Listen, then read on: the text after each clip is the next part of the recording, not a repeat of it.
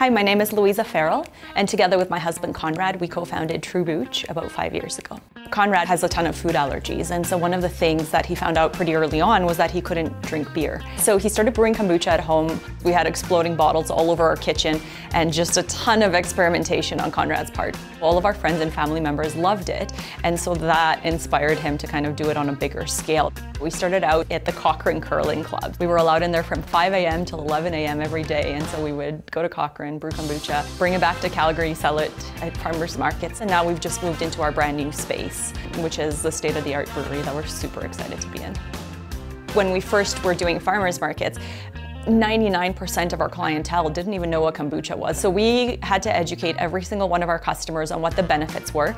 We use a mixture of organic green and black tea, and then we add organic cane sugar to it. And to that we add a colony of bacteria and yeast, and that's called a SCOBY. It feeds on the tea and it feeds on the sugars, and it turns it into this fizzy probiotic drink. So all of that good gut bacteria comes from this SCOBY.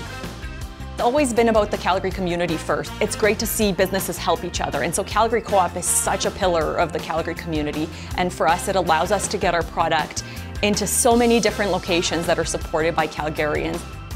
I think people in Calgary value that local feel, and so Calgary Co-op does a really great job of advocating and advertising for the little guy. If it wasn't for Calgarians that have been buying our product for 5 years, we wouldn't be here today. We've been able to do so many great things in our community over the past 5 years because of the support of our customers.